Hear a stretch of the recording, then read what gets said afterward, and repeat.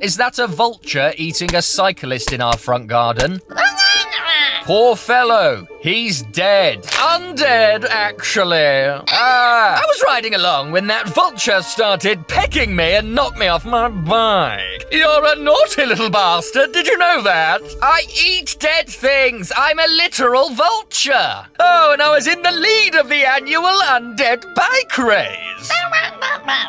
Come on down to the annual undead bike race. When you witness this display of post-life athleticism, your jaw will be on the floor, literally. But now I'm so far behind the other riders, I'll never catch up. Boo-hoo, sad cyclist. Look at those bulging balls. Those new legs will be pretty powerful, friend. Take care when you set off. Will do. Can I eat him now? Fine.